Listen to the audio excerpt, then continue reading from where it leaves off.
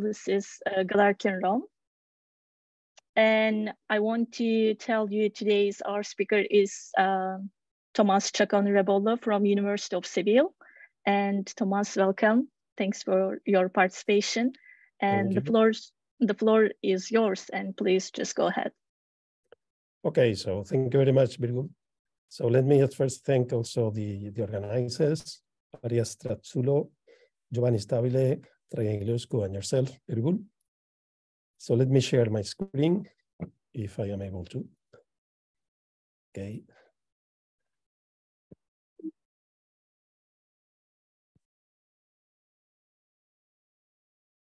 Okay, so I guess you see my screen? Yes. Okay, good. So I'm going to talk about several techniques to stabilize the discretization of the pressure and reduce order modeling of incompressible fluids. And if I have time, I will talk also about some strategies to deal with reduced basis approximations of turbulent flows with LES techniques. So this is the overview of the talk. So at first, I will talk a little bit about general techniques on the issue, if you want, of stabilizing the pressure for reduced order models. And then I will talk about 3 different techniques to do it, okay, points 2, 3, and 4. And then finally, I will talk about this subject, which is really not within the pressure stabilization subject, but which is a nice thing that we have found in the last time, and I would like to share with you. Okay, so let's start. Sorry. Oh, there is a big mistake. I don't know how to deal with this. Sorry. Oh. Okay. Excuse me, but I'm not accustomed to use this. Oh, sorry, what happens?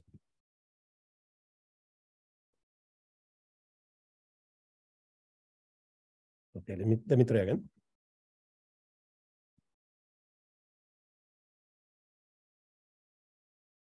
Okay, good. Sorry.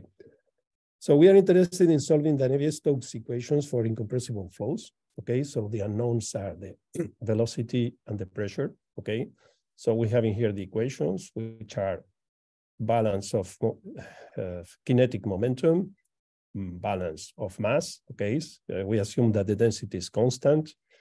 So we assume, for simplicity, Dirichlet boundary conditions plus an initial condition. Okay. So we assume that we have a standard discretization, say, by finite elements, and we call that discretization the full order model, okay? So we test by test functions, VH and QH. So we have the Galerkin standard discretization of the problem, okay? And one of the ways to deal with the pressure in this full order model is to consider mixed approximations in which the velocity space and the pressure space are stable in the sense that this discrete subcondition is satisfied, okay? So the point is that the dualities pressure divergence of the velocity appear in the momentum conservation equation. So once you have bounded the velocity by taking free divergence velocities, okay, you are able to bound through this inflow condition, the L2 norm of the pressure, okay? So this is a standard way to deal with this incompressibility restriction to stabilize the discretization of the pressure, okay?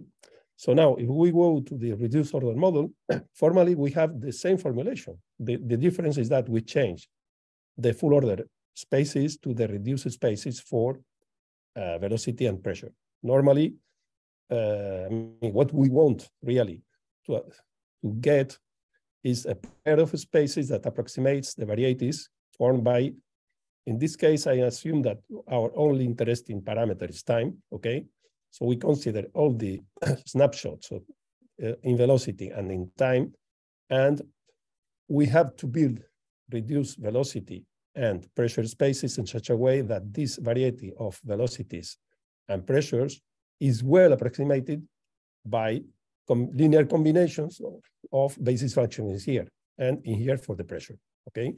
And what concerns the discretization, as I say, simply by the Galerkin method. But there is a point is that this in subcondition in the full order method that ensures the stabilization of the discretization of the pressure is not automatically ensured for any kind of couple of spaces for reduced velocity and reduced pressure, okay?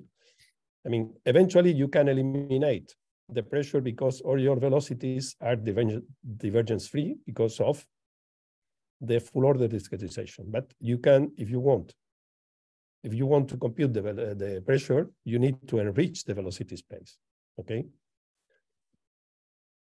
So a very standard way to build those two reduced spaces, let me speak a little bit about the basics, okay, is to use the proper orthogonal decomposition. So you start from a number of velocity snapshots, normally the full order velocity at some times that should be preset, okay? And then by the proper orthogonal decomposition, you find the space of order that you give, okay, that provides the best approximation of this space spanned by all the snapshots, okay, in the discrete norm L2, but with respect to the parameter, in this case would be the numbers 1 to n, okay, and H would be the space in which live each one of the snapshots that can be for Navier-Stokes either L2 or H1 or even H10 if we have Dirichlet boundary conditions, homogeneous Dirichlet boundary condition, okay? So the nice thing is that among all the spaces of dimension R that can be spanned with those functions, okay, you get the one that reproduces the best, okay, that approximates the best, this one, okay? And there is an error estimate between all the snapshots and the orthogonal projection, okay, of any function here onto this space, okay, in this parametric norm, which is the sum of the lacking eigenvalues, okay, from R+1 to the final one, okay? R is the dimension of the reduced space, okay? So we have an error estimate. So if we want really to get an error estimate for the reduced problem, it should be in terms of those eigenvalues, okay? Because these eigenvalues at the end give us the error that we make by interpolating, in this case, by projecting our solution, okay? So, okay, so as I said, there are no reasons, okay, for the reduced space to satisfy the discrete in-sub condition, okay? In particular, because all the velocity spaces are free divergence. I mean, not fully free divergence, but their duality with the full order pressures are zero, okay? So the point is that we have to enrich the velocity space in order to get a stable discretization of the pressure, okay? So there is today, let's say, standard way to overcome this difficulty is to enrich this velocity space. So we get the gradient of the reduced pressure space, okay? And we build its representation by the Riesz representation by using, in this case, the H10 inner product of, as I say, the gradient of the discrete pressure on the finite element space, okay? So we solve this problem, which is a problem which we have the rigidity matrix, gradient, which search for a solution in the full order space, the finite element space, okay? And on the right-hand side, we have the duality gradient of the pressure times the test function velocity. This is simply minus QS times the divergence as we are velocity functions that vanish at the boundary, okay? So I say we enrich the velocity space with the inverse representatives of the pressure gradients. So you can look at this CS as a supremizer of this normalized duality. This is a duality between the gradient of this reduced pressure times the finite element function VH, okay, divided by its H10 norm, okay? So, I mean, it is simple to prove that the pair of spaces, the enriched space, which is the original reduced one, coming from the POD analysis, for instance, plus the supremizers, okay, together with the reduced pressure space that we have provided also from a POD analysis, okay? So this pair of enriched space plus pressure space really satisfy the in-sub condition, okay? And then you have a reduced problem in which you have a stabilized discretization of the pressure. This was introduced by Roth-Sanveroy in 2007, okay? And this is the standard way today to stabilize the discretization of the pressure in Galerkin approximations of incompressible flow problems. Okay, so there is another possibility, as I mentioned before, is to consider at first simply the velocity problem, because the dualities between the divergence of the reduced velocities with the reduced pressures vanishes, okay? So in this case, the velocity decouples, and you can see here, I mean, it is hidden, but there is one dynamical system for each component of the reduced velocity that can be solved by standard techniques, okay? And once you get the velocity, you can recover the pressure, okay? In the second step. So now, to recover the pressure, you need to set an equation for the pressure and solve it. But I mean, the important thing is also to solve it on a reduced space with a small dimension, okay? So to obtain the pressure equation, you can write in this way the Navier-Stokes equations. So, I mean, once you know U, this right-hand side is known, and you have to compute the pressure gradient, okay? So to do that, one way is to take in here the duality with some velocity functions, okay? So this is the Galerkin problem that results when we get test functions like phi r, okay? And we get them as elements of this enriched reduced velocity space, okay? Actually, only the supremizers are needed because the dualities of the reduced pressures with the preceding velocity, reduced velocities is zero, okay? So this gives a well-posed problem for the pressure thanks to the to the in-sub condition that also holds now between the spaces QH and XH prime, right? Because these phi r's are the supremizers of the reduced pressures, okay? And then you not only can stably, if you want stably, recover the pressure, but you can get L2 with respect to the parameter, and big L2, L2 of omega, error estimates for the reduced pressure with respect to the full order pressure, okay? And this technique was introduced not very long time ago by King Schneier, okay? That you can find in this reference. Okay, so now there is another way to recover the pressure. So let me remember the equation of the pressure, this one, okay? And instead of multiplying it by velocity functions, we multiply it by pressure gradients, but by reduced pressure gradients, okay?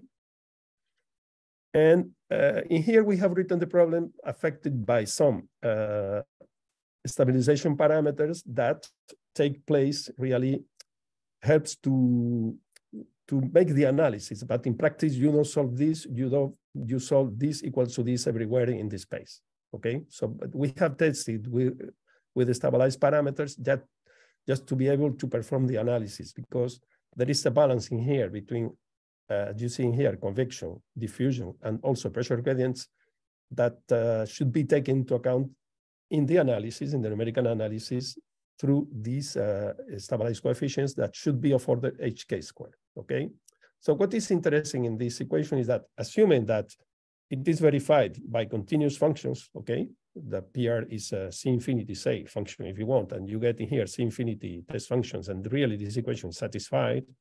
By integration by parts, you can recover the boundary condition for the pressure, okay? From here, you get the normal derivative, and in here, what you get is the normal projection of the operator.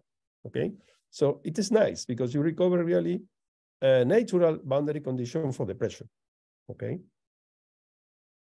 so we can prove this is a work with Cyril Alleri, Mourad Ulgelou, and Samuel Rubino. Okay, that this is a stable recovery of the pressure, and we can bound the pressure in an adapted norm, which is this one. Okay, so locally on each element, you have the gradient of the pressure, you scale it by HK, the diameter element squared, you sum and you get an L2 kind norm, okay? There is a point also is that the convection in here for the velocity, the convection velocity should be truncated in 2 dimensions to some truncated velocity that grows at most like HK minus 1, really to be able to recover this bound, and the bound for this pressure, okay? In 2D, we don't need it, okay? So these are the results for 3 different times for Reynolds 200, okay, which are very, very reasonable. This is the history of the velocity and pressure contribution depending on the order of truncation. In terms of this RU and RP, let me tell you what it is the remaining energy, okay? So this is the number of retained eigenvalues. This is the total number of eigenvalues, and this RU is the ratio, if you want, of retained energy, in this case for velocity, and we can have it also for pressure, okay? So this is the amount of energy kept by the reduced order model, but measured in terms of this R, okay, of this RU or RP, as the truncation order increases. So in this case, for 30, okay, basis functions in velocity, we have, we have left less than 10 to the minus 10 energy, okay? And for 30 pressure basis functions, we have left about 10 to the minus 13 energy in ratio, okay? So in here we can compare, the lift, okay, coefficient, okay, as this ratio increases, okay? So we see that when the ratio is smaller than 10 to the minus 4, really we very closely recover the full order solution, okay? So at the end, as can be expected, whenever you have enough richness in your reduced order model, you really recover a good accuracy. What is also expected by the estimators that I haven't shown the estimators, but anyhow in here, I show the comparison between the estimator, in this case for velocity, which are those blue knots, okay, and the true error, okay? In here we have the error represented also with respect to this energy ratio, okay? So we really, sorry, this is estimation and this is a true error, okay? So really the estimation is a bound of the error, and it is, nearly the same rate as RU increases, okay? And this is for velocity in L2 norm, and this is for pressure in H1 semi-norm, which is the semi-norm that I have shown before, okay? In here, for RU, not very small, you can see that the behavior of the true error, really is reflected by the estimator. This is lost whenever it is very small. And we think that this is because if you look at the method, okay, in here you have Laplacian times pressure gradient. So we are probably losing precision due to the quadrature formulas, or perhaps to the jump of the Laplacian across boundary interfaces, okay? So this is a point that we have still to improve. But anyhow, we arrive to very small error levels, okay? 10 to the minus 4 for pressure, and in here 10 to the minus 8 for velocity.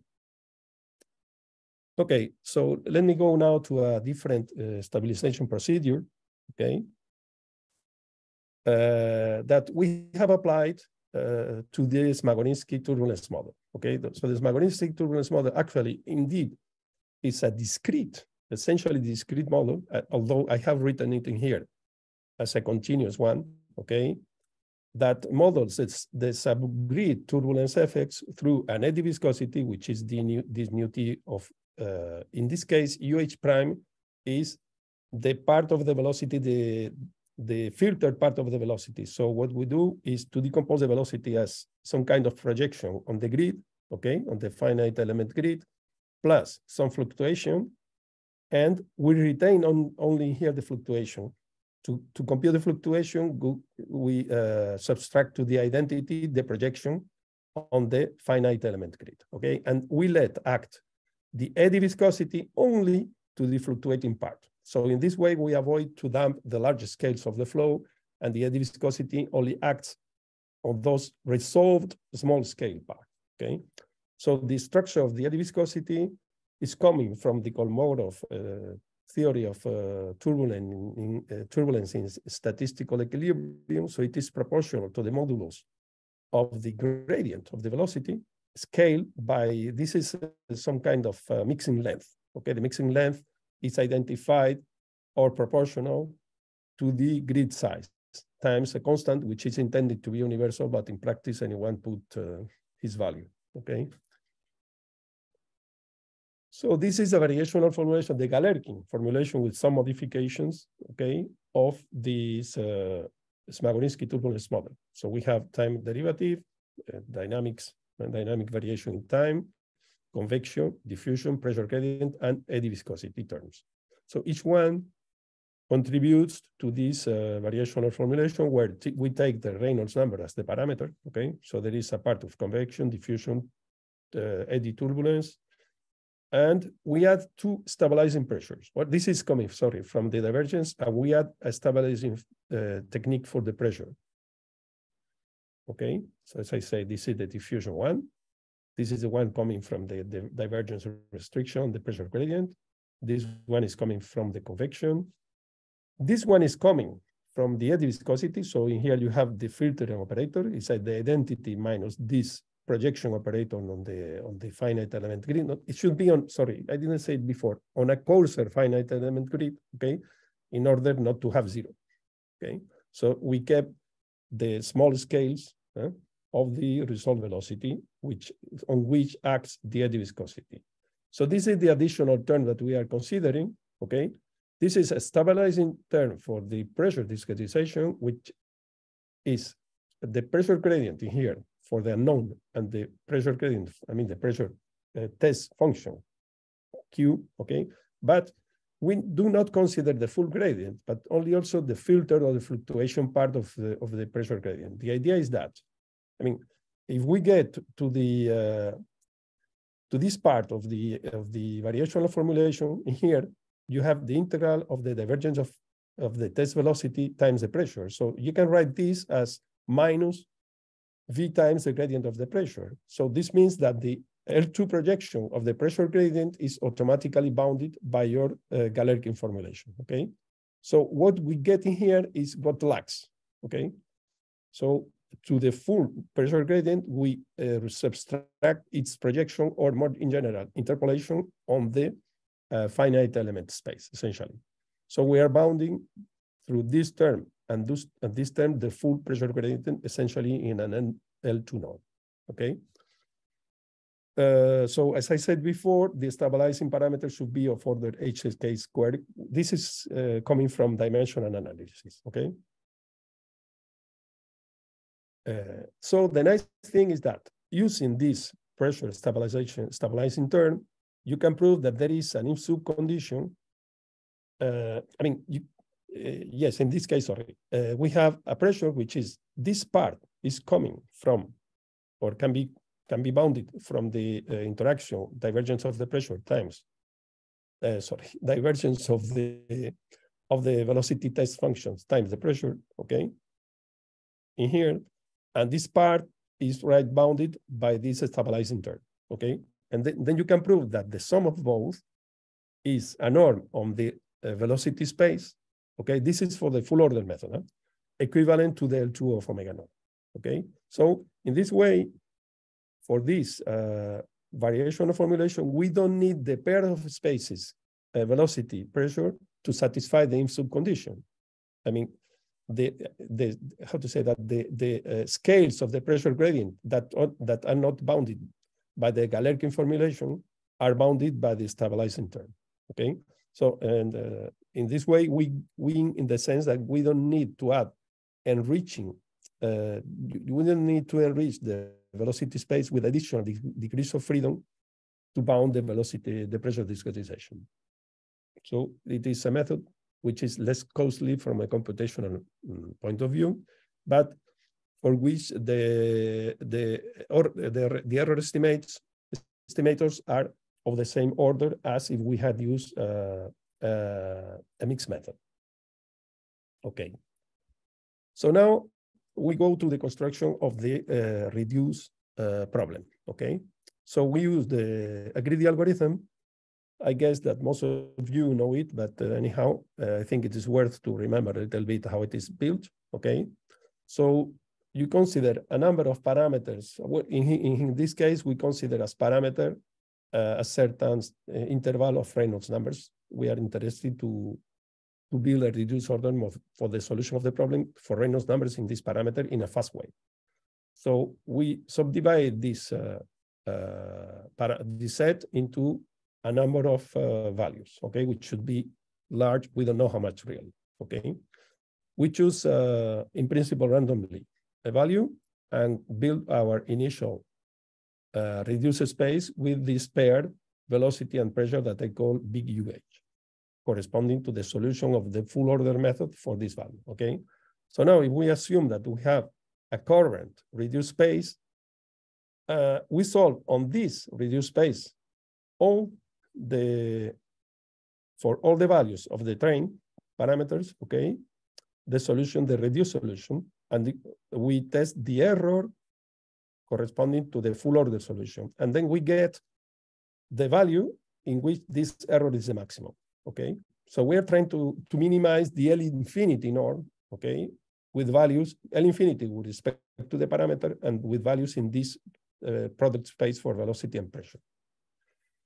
And then we go from the preceding reduced space to the new one by enriching the preceding one with the high fidelity of the full order solution for this new parameter, okay?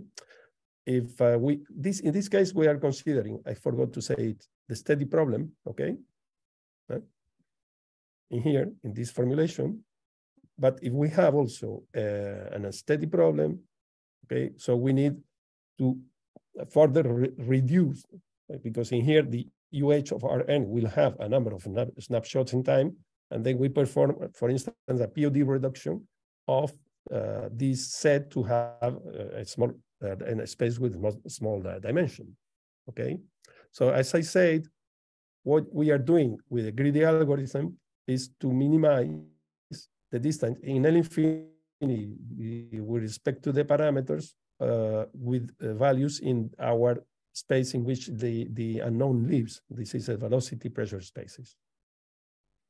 Okay, so once we have this reduced space, which is a product of a velocity and pressure space, we build the reduced basis problem, which has the same structure as the full order problem, okay, in which, as you see, we also add a stabilizing term for the pressure. So it is exactly the same structure, and the only difference is that we replace the full order spaces by those reduced order spaces. Well, there is also a slight difference in that if you want even to go further in your reduce problem to reduce the computing times, you can make an approximation of the eddy viscosity by some techniques like the empirical interpolation method, okay? So there is a nice thing also is that not for any cases, but for some choices of the full order for the finite element spaces and this filtering operator, okay, the sum of these, the supremum of this quotient plus the additional term that we have added now to the reduced order model, this is a norm, okay, on the reduced pressure space, okay? We cannot prove that it is equivalent to the L2, but we can prove that it is bounded from above by the L2 norm, okay? And then we get a reduced problem, which also is, in which also the discretization of the pressure is stable, okay? So this has been just quite recently published on Applied Numerical Mathematics. This is a collaboration with Enrique Delgado and Macarena Gomez, okay? So we have built a reduced basis approximation, okay? The point is that, I have forgotten to say that, sorry. When you perform this greedy algorithm, in principle, you have to compute the error between the reduced solution and the full order solution. The problem is that to compute the exact error, you need to compute the exact solution. And really what you want to avoid is to compute the exact solution. So the way to do it in practice is to replace this exact error by some error estimate, okay? So to build the error estimate, we use the Bretzi-Rapart theory of approximations of branches of non-singular solutions of nonlinear problems, okay? So the key point to apply this theory is to estimate the Lipschitz continuity of the tangent operator, okay? A in here is the Smagorinsky operator, and this is its derivative with respect to the unknown velocity pressure, okay? So we prove that it is locally Lipschitz, okay? So you can bound the variation with respect to this unknown in terms of a Lipschitz constant times the difference between both. X in here is H1 times L2 times the norms of the test functions, okay?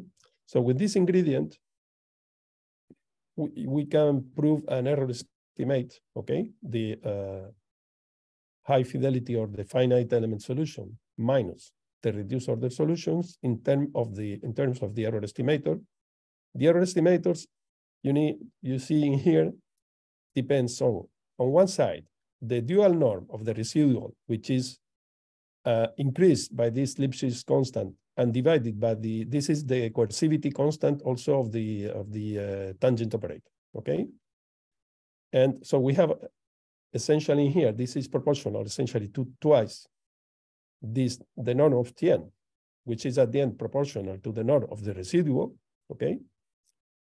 And there is an amplification factor, okay, which is in here, as I said, the coercivity constant of the tangent operator, and this is the Lipschitz constant of the tangent operator, okay?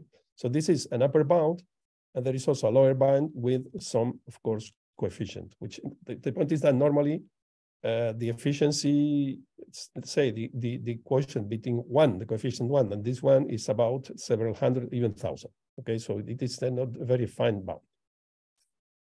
So in here we apply it to 2D problem solved with this Smagorinsky turbulence model, okay? So, I mean, this is somehow a stupid picture because it is very hard to see that there are no difference. We should look between the full order solution and the reduced solution. In here, we can see that there is a slight difference in the minimum, okay? But they are really very close. So we have considered a Reynolds range between 1,000 and 5,100. We consider a non-stable pair of finite velocity P2 and pressure P2 with this a local projection stabilization that I have shown, okay? And we have this grid. Oh, okay, so in here we have compared the behavior of the greedy algorithm without on the left and with the supremizer, okay? So in here, the blue line is this residual norm with this scaling factor, tau n, and on the red line, we have the error estimator, okay? So we have very similar behavior, okay? They more or less behave in the same way. You can compare here the true error, which is this green line, dotted line, in both cases, and the estimator, which is in blue, okay? So, I mean, the efficiency would be the quotient between what is the actual value of the error estimator divided by the true error is between 10 to the 2 or to the 4, to the 3, sorry. But the point is, normally they are somehow parallel lines, okay? So the quotient between both is not constant, but it's not far from a constant. So using the error estimator to build the greedy algorithm is a good technique to choose the best, okay, approximation in the sense that we are enriching the most our reduced order, our reduced spaces by choosing the value of the parameter that provides the larger error, okay? So here we compare with or without supremizers, the errors in pressure and in velocity, and we see that they are very similar. I mean, what is on the x-axis is the number of elements in the reduced basis, okay? What we win with without using supremizer is that the speed up is larger, okay? So in here, we have the speed up that we obtain with the method LPS, local projection stabilization, without supremizers. And here is the speed up that we obtain with the supremizer. So we improve further, we get a further improvement of the speed up, okay? And if you can compare the error levels, okay, this is the H1 norm and this is the L2 norm, and they are very close, comparing with or without supremizers, okay? So let me finish with this additional subject, which is the construction of an error indicator to solve this same Smagorinsky turbulence model, but which is based upon the Kolmogorov theory for energy, for turbulence in statistical equilibrium. So the point is that from that theory, okay, we have in here represented the energy spectrum of the velocity field for a turbulent flow with the well-developed and turbulence in a statistical equilibrium. So this theory states that in the inertial range where only inertial effects takes place, not viscous effects, not effects related to the large scales, the energy spectrum should behave like the wavelength to the power minus 5/3 time a parameter that should depend on the Reynolds number, okay? So we have tested this formula as error indicator. So we consider that given a velocity field that can be coming from either the full order method or the reduced order method, we compare its energy spectrum with this k to the minus 5/3. So we fit the best constant here. So that's why we get the minimum here, okay? And then we consider that this minimum is how far is the energy spectrum for this tentative, if you want, solution with respect to the theoretical Kolmogorov spectrum. And we take that, this is in the inertial part of the spectrum that should be determined for each case. Right? So we consider that this is an error, not an error measure really, but an error indicator, okay? Because there can be many velocity functions that have the same spectrum without necessarily being good solutions, okay? So considering this, we have performed some tests for well-designed, let's say, cases to see how good is this error indicator to build a reduced basis approximation, okay? There is a remark is that you can, simply from the equations, you can decompose the velocity or even the pressure as a sum of large and small scales. And then you can write a problem for the large scales. And then you will have on your right-hand side the residual for the small scales. So at the end, you can consider that the large scales are driven by the small one. So if you make a good approximation of the small ones, you will have a good approximation of the large ones. Of course, whenever you have a stable numerical method, okay? There is also a nice property of this, if you want, error estimator, is that normally, as you have seen, if you want to build an error estimator, you need to perform a numerical analysis to build a posteriori error estimators, which is very, very strongly dependent on the kind of numerical technique that you use, okay? So if you change, in this case, LPS, discretization of the pressure, by some, say, mixed approximation, the error analysis will change, okay? But with this error indicator, I mean, any kind of approximation that you can make of your Navier-Stokes equations would be valid, okay? So we have considered 2D problem initially, okay? We consider a periodic flow for Reynolds between 1,000 and 16,000. In this case, we have considered a mixed stable discretization, the Klein-Nicholson scheme in time, okay? And we have observed that we reach nearly an inertial spectrum by the physical time nearly 20, okay? So in here we have the spectrum. So these are the large scales. This part is close to this K minus 5/3, which is the red line. And this is the part in which the viscosity takes place, which is out also from the energy spectrum. And this is the modulus of the velocity to see how the velocity is somehow. This is a purely theoretical velocity, which has not really physical meaning, okay? So here we have a comparison of how the, what we do in this case is that after any step in the greedy algorithm in which we add a new Reynolds, we compute all the time snapshots. We add all these time snapshots to all the preceding time snapshots, and we perform a POD analysis, okay? And then we build our new reduced basis, okay? So we see here the number of iterations we have. So we get, at the fourth iteration, we again get the same value as for the second one, okay? This is the number of basis functions. This is the evolution of this error indicator, which is decreasing slightly. And this is the reduction that this slight reduction of the error indicator produces on the error between the velocity reduced velocity and the full order velocity. So we see that a slight reduction of this delta n produces a big, a reduction of the true error, okay? And so here we compare with the same greedy algorithm in which instead of using this error indicator, we use the true error. Of course, we have to compute the full order solution, but it is just to compare the behavior of both, okay? So we can see that for this third iteration, okay, using this error indicator, we get an error of 10 times 10 to the minus 5, and using the exact one, we get 3.5 10 to the minus 5. So we are not really very far, okay? And as I say, computing this error indicator is very, it's few costly, and it applies to any discretization. So to avoid this stagnation property, we have improved the method. And when we arrive to a stagnation, the point is that we cannot expect that our reduced solution has a full spectrum in k to the minus 5/3, but we can expect that the spectrum of the reduced solution approaches the spectrum of the finite element full order solution, okay?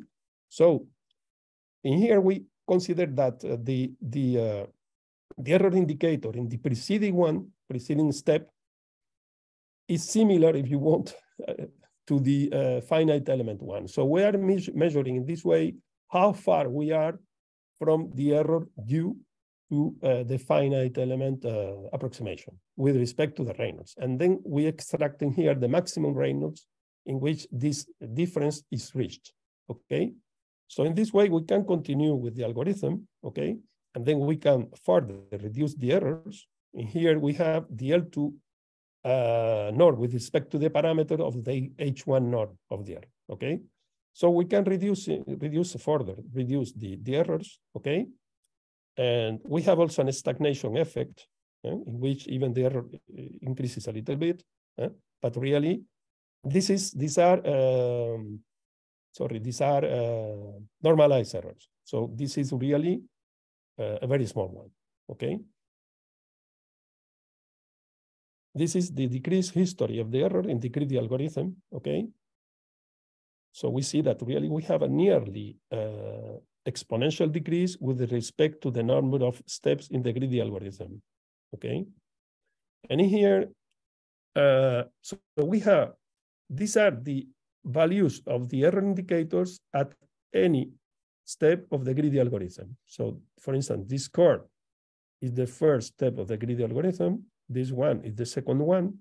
And as I say, what we can expect is that if the procedure converges, we approximate the error indicator corresponding to the full order solution, not to zero, okay? Because the full order solution is not fully a spectrum, has not fully a spectrum in k to the minus 5/3. The point is that we really approximate, you see, the indicator for the full order solution when the greedy algorithm steps forward, okay?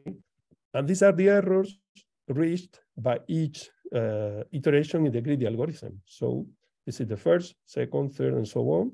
And we see that we arrive to errors below almost everywhere 10 to the minus 4th in normalized terms. So these are relative errors, okay?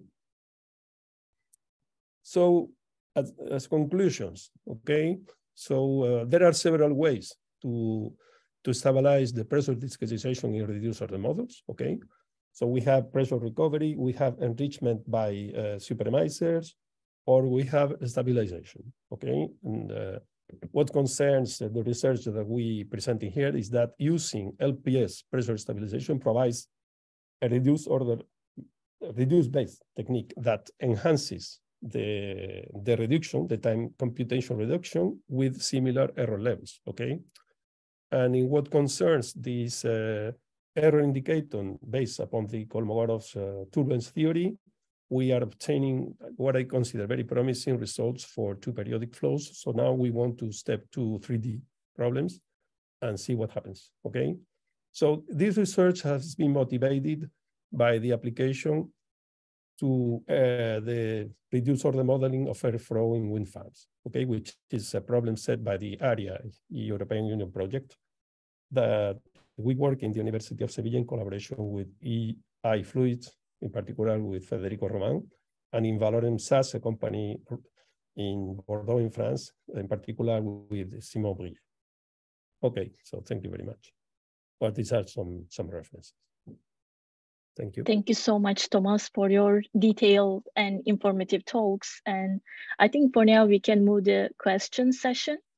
And is there any question from audience? Please just unmute yourself and go ahead. I can start with the question if that's possible. So that was a very nice talk. Quite a few things. So I just want to understand. So you talked about pressure. So this is more of a clarification and a question actually. So you talked about pressure stabilization at the beginning, but then you also mentioned the Smagorinsky model. Yeah. So stabilization at the convection, for convection time. So. Can you make any comments about like, is one more important than the, so like qualitative, I know that's hard, but is one more important than the other, or should you use them both at the same time, or what's your these are independent subjects, okay? Right. So, I mean, I have added the last subject because we recently obtained what I consider nice results and I want to share it, okay? You know, we've been looking for that kind of estimator for a long time. Okay, because at the end is what I say. When you have I mean, of course, you can make many kind of reduced order model. You can do PUD. You can get snapshots in a more or less how to say that intuitive way. Okay, but if you want really to have some kind of error indicator, you need to perform a numerical analysis, which is very much linked to the actual numerical discretization. So in this way, we are building a physics-based estimator, okay, which can be used independently on the kind of discretization you have. And that, as we are observing, gives a good idea of the error you are making, okay? Of course, it will, I'm sure it will depend on the problem, and possibly there are problems in which it won't be useful, but we have to try. Okay. Okay, so there are two different things, and you know, right, okay. Yes, very good. Thank you. Any other questions? I might have a curiosity if no one else is asking on this final part about the error indicator. So if I understand correctly, your parameter is the Reynolds number, and you were varying it, what was it, from 1,000 to 16,000. Yes. And from your presentation, I can see how the Reynolds number would affect that error indicator. But what if you were to add a geometrical parameter in there? Would that still work? Yes, I mean, I can't say really. I don't know, but in principle, you can also compute the estimator because it is how far you are from the theoretical energy spectrum. So it is independent on the shape, say. But there is a point, is that now in the application we're making to this wind turbine flow, I mean, you should locate the computation of the spectrum in a place of the flow, in a region of the flow in which the energy has had time to recover the equilibrium, okay? If you go just to the wake or to the bundle layer, it won't work, for sure, okay? So of course, I mean, if you have a flow in which you have a part of wake, a part of a boundary layer or some large scale effects, you won't be able to use that indicator. You will need some additional one. Okay. Okay, thank you. Julian, do you have question? Yes, I have a lot of questions, but I don't want to hog the discussion. So I have a clarification. So at the beginning, Thomàs, you talked about a couple of methods. One is based on your paper from Kamami paper from 2022 with Samuele.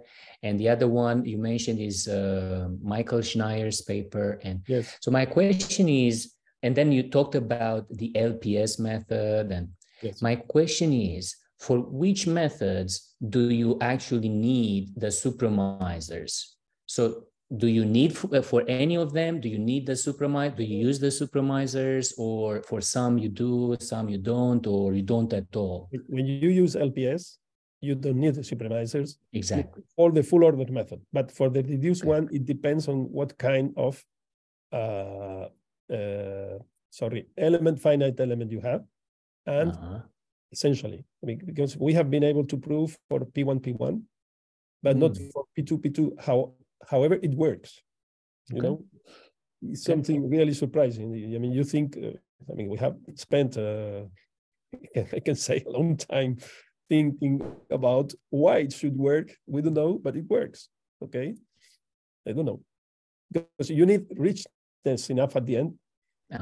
In the velocity space, in some sense, also to prove that you have an underlying input condition with that additional stabilizing term.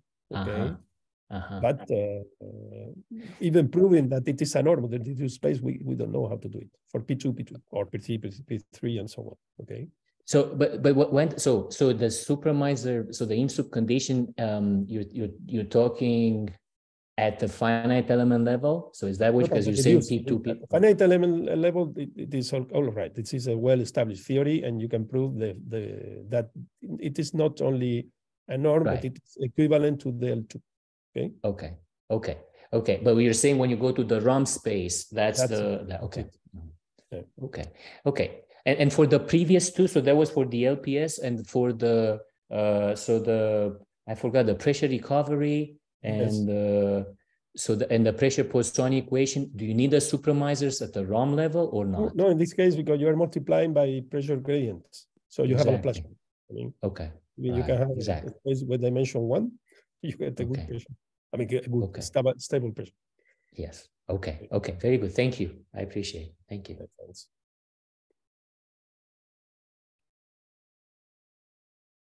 More question from audience?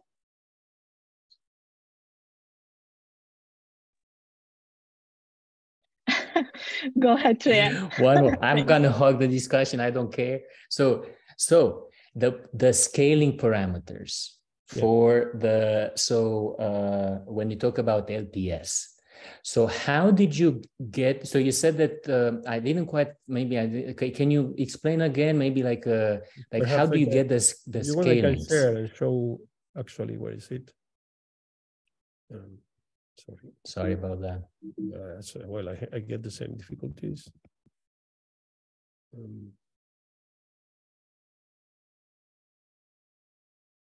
See here. Okay. So the point is that, I mean, you can consider, where is it? You get this problem and you multiply by gradient of Q, okay? And you don't integrate the parts in here because, I mean, normally, unless you have a C1, if you want pressure space, okay? And then you get this with TOC A equals 1, okay? But the point is that if you want to perform an analysis of this problem with TOC A equal 1, you cannot, because I mean, this duality pressure gradient convection is absolutely out of order to be bounded, okay? So you multiply by those stabilization coefficients, then you use inverse error estimates, and you are able to bound these guys at the error here by the PUD error. Okay. I see. Okay. So, and the point is that we have been also working with stabilized methods for several years, and we knew that in this way we can bound the error. I see. Okay. I see. So you prove stability and you prove error estimates. Okay. Okay. Thank you. I appreciate it. Very nice talk.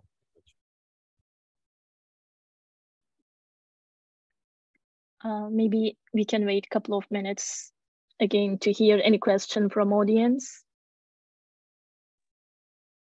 Or even thoughts, maybe. I mean, so if anybody, right, if wants to say, just, yeah.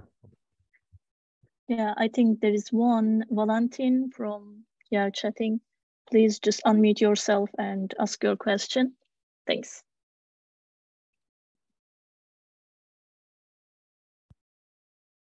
Can you hear me now? Yes, we hear you. Thank you for the very nice talk. I have a question about the variational Smagorinsky model. Well, I have two questions. First, is there a specific reason why you use the variational Smagorinsky model and not the usual one, if I understood well? And also, you mentioned that you need, if I understood well, you mentioned that you need a hyperreduction to treat the eddy viscosity to have efficient computation of the reducer model. And do you know if is there some difference if you use the variational Smagorinsky model or if you use the regular Smagorinsky model for the hyperreduction? There are big difference in performance or stuff like this. The nice thing in the VMS, if you want version of Smagorinsky model, is that the eddy viscosity only acts on the result small scales.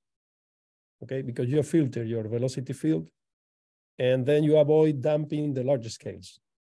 Okay, and there is another nice, if you want, the property is that this model, which a single equation, takes into account three levels. You know, so you have large resolved scales, small resolved scales, and subgrid scales. All the effects of all of them are taken into account by this model.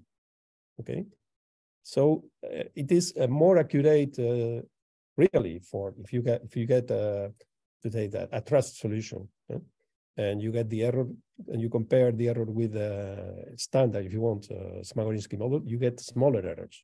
But this was made by Hughes and his co-workers when he started to work with the VMS techniques in the 90s. Okay.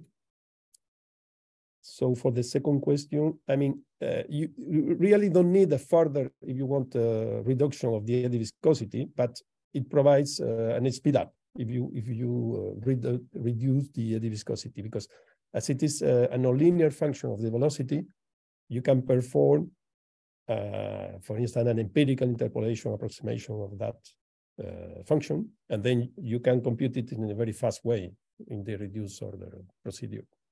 Okay, but actually you don't need it. You will get a reduced order method which a little higher velocity to, I mean, computational time. Okay, but you don't have.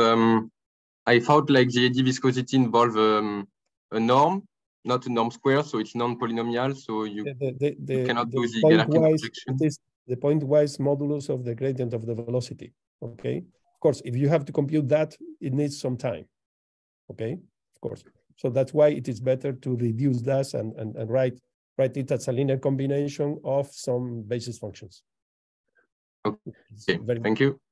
Okay, thanks to you.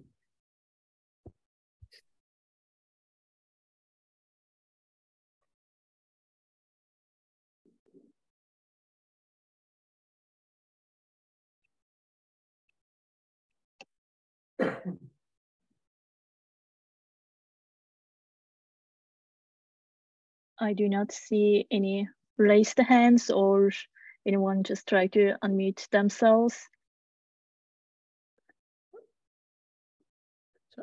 I think that should be fine. I think that we had a little bit of discussion, and I'm sure. So I mean, it's up to, of course, it's up to Thomàs. But I'm sure that if somebody has questions after the talk, I'm sure that Thomàs will be glad to maybe address some of those and later on.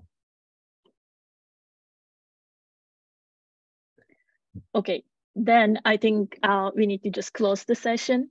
Thank you so much, Thomàs, for your participation. I think it was really good talk and also nice discussions from audience collaboration. Thank you so much. And we will see you for next week, let's say.